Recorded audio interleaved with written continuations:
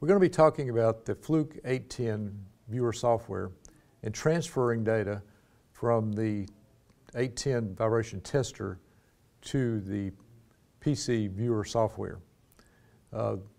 We have a transfer button up here we can click on. It'll bring in the data, and it's divided into, we have a section here where you can put in a start date and a stop end date to select the information you want to view.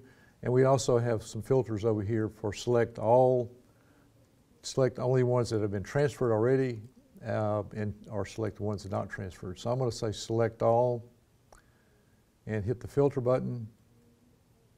And now we see all our choices here. We click on one, we import it,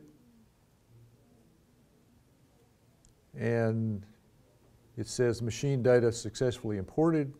Say OK. And now I can go to my view diagnosis window and look at the data.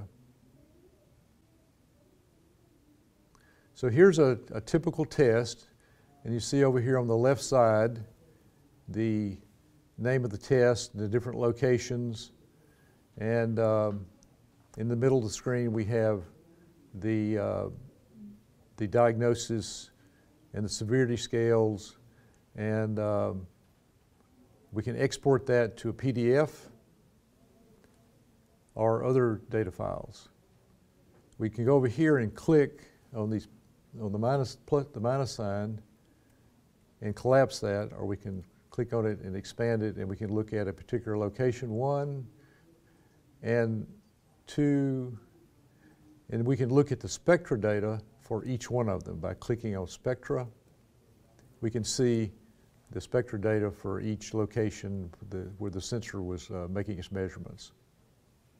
And that's how we transfer machine data from the tester to the software and view the diagnosis on our PC.